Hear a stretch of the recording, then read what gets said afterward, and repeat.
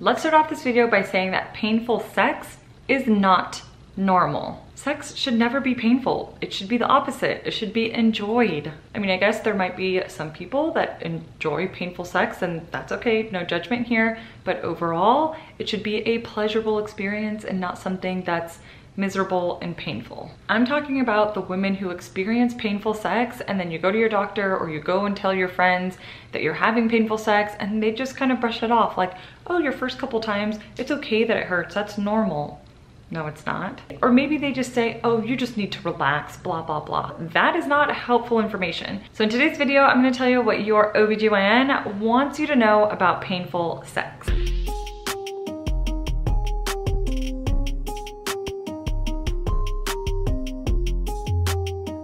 So how common is painful sex? Nearly 3 out of 4 women will experience painful sex at some point in their life. For some, this is a temporary problem, and for others, this is a long-term problem. So I want you to know that if you're having painful sex, you are 100% not alone. So before we get into all the details, we need to know what can cause painful sex. Now there's so many things that can cause this, things from GYN problems, from ovarian cysts, maybe it's endometriosis, or maybe it can be an issue with the sexual response, a lack of desire or a lack of arousal. As humans, whether you identify as male or female, we all experience a sexual response, and it is a normal physiological sexual response. It's also an emotional response that develops due to sexual stimulation. There's an entire response that should be occurring in your body to help you prepare for sex. I'm gonna break it down, explaining all the different reasons with a little bit more detail. So what can cause a sexual response problem? Your state of mind. Maybe you have some sort of fear or shame or guilt associated with sex, whether that's because of sexual trauma you've experienced in the past, or maybe it's due to cultural, religious, or your certain upbringing. These feelings can almost make it impossible to relax and prepare for sex. And then this can make arousal very difficult because mentally you're just not in the state of mind and you can't relax and prepare. Also, if you're experiencing a lot of stress from another area of your life, this can actually also have an effect on the sexual response. Another big one is going to be relationship. Remember that sex or intercourse is between 2 people, it's not just you. So if you're having some personal problems within the relationship, that can affect the sexual response. Or maybe it's a lack of communication or explaining exactly what you like. Also, maybe there's an issue with your partner or a medical condition that your partner has, like erectile dysfunction, that can maybe cause a lot of anxiety and a lot of stress around the conversation or the act of intercourse. Next are some medications. We do know that some medications can actually affect the physiological sexual response that we should be experiencing. So make sure you're reviewing your side effect profile of every medication that you take with your doctor. Things like antidepressants or maybe even sometimes birth control pills can affect this. And lastly, remember that there are certain medical conditions and surgical procedures that can actually affect the sexual response. Things like uncontrolled diabetes, cancer, thyroid disorders. And also, if you haven't watched my video where I talk about labioplasty or labial surgery and stuff like that, please check it out. I will leave it linked down below, but I go into some of the potential side effects of having those surgeries. Now let's talk about GYN or some gynecologic reasons that could be contributing to painful sex. This could be related to some sort of skin sensitivity that you're experiencing on the vulva. Maybe there's ulcers, maybe there's a contact dermatitis or an allergic reaction that's going on that can be contributing to painful sex. So make sure that whenever you're cleaning the vulva, that you're not using anything with heavy fragrances, really just some warm water, a very sensitive skin type wash, that's all you need. There is a condition called vulvodynia, which is a pain disorder associated with the vulva. Now, occasionally this condition can be difficult to diagnose, but make sure you're having an open, honest conversation with your doctor so that we can do our full workup. Sometimes hormone changes can actually contribute to painful sex.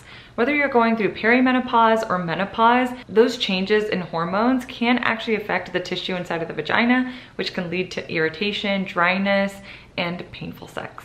I do have videos on good lubrication and also perimenopause and menopause, so check those videos out. I'll leave them linked down below. Sometimes if you have a vaginitis or a vaginal infection, this can cause painful sex. There's also a condition called vaginismus, which is almost a reflex for the muscles around the vagina to kind of constrict and cramp down right before sex or even right before introducing anything. Women with vaginismus may even struggle with placing tampons. Vaginismus can cause severe excruciating pain during intercourse, and this treatment is usually therapy or sometimes even using some form of dilators. Childbirth. Childbirth trauma can contribute to painful sex, especially in that immediate postpartum period or the first time you have sex after having a baby.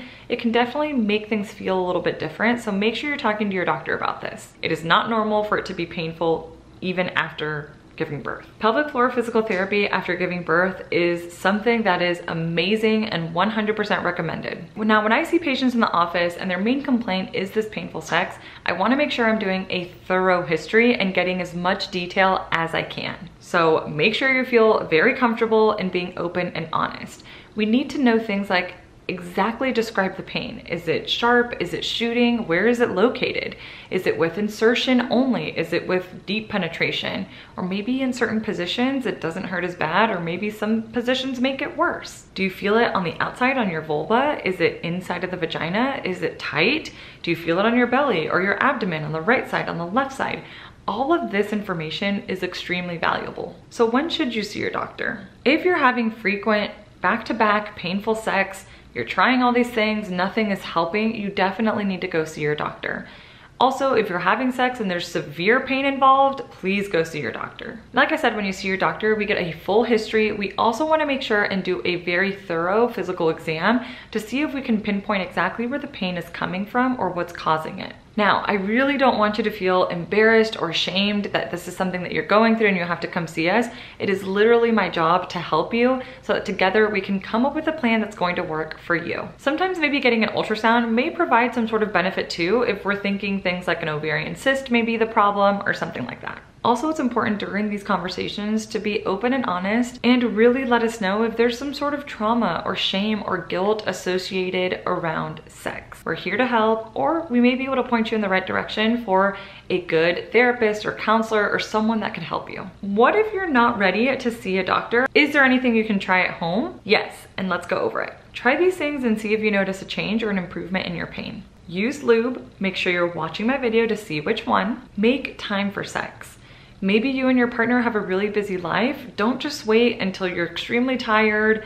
Make room for it and really connect with your partner. Remember that this is a relationship and communication is key. I mean, communication is a super important part of the relationship as a whole, but even communicating as far as positions that you might like better, or you're having pain or you're not, or what you like and don't like and where to touch and what not to touch, be open, honest, and communicate. It's gonna make your relationship stronger and it's gonna make the whole process more enjoyable. Another thing that you can do if intercourse is really painful is maybe just try and stick to oral sex, and you might notice that you don't experience that pain with oral sex. Maybe you need more foreplay or more time to prepare before you actually have penetration. Try a massage, not in the sense of just a sexual massage, but a sensual massage may help you relax and prepare. Maybe you can try some pain relieving steps before having sex. Taking a warm bath, emptying your bladder right before sex. Get in the right headspace. You should never feel that this is something you have to force. I hope you found this video helpful, and if this is something that you're going through, I hope I have encouraged you